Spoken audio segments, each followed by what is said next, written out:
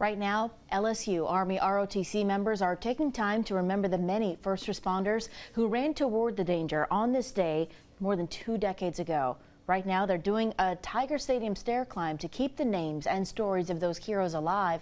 Callie Hubbard joins us with a live look inside. And Callie, the sun is up. We see the movement. Good morning.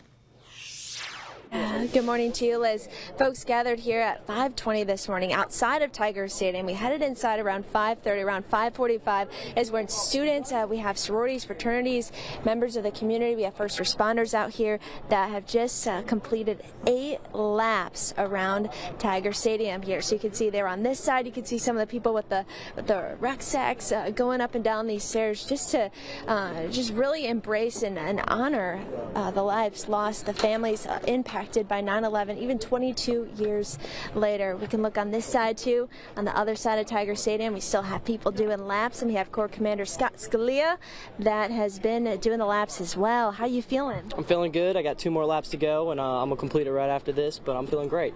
Yeah, when you look at the faces of these individuals as they walk toward us, you can see, you know, they're out of breath, and this just small example of what it means when we reflect back on 9/11 and we think about the lives lost. Yeah, it really says a lot that people can come out here this early in the morning and put their all into something like this that most people won't do, most people didn't do, but we really had a great show out. LSU really supported this event. Mike the Tiger came out earlier, and looks like people had a really good time. We're about to take a group photo now that everyone's finishing. Yeah, you can see all the students and all the people that participated gathering up there. That just gives you a small taste of what we really saw here as people kind of gather in, more and more folks joining in there. People on the other side of this TV screen, maybe if they didn't get up early this morning to do some stadiums, how can people remember those lives lost today? So just anyway, find your local gym, go outside, run a mile, you know, do anything, do a Murph. You can look that up, the exercises online. There's so many ways you can support and do what you can to remember the lives of those people on September 11th.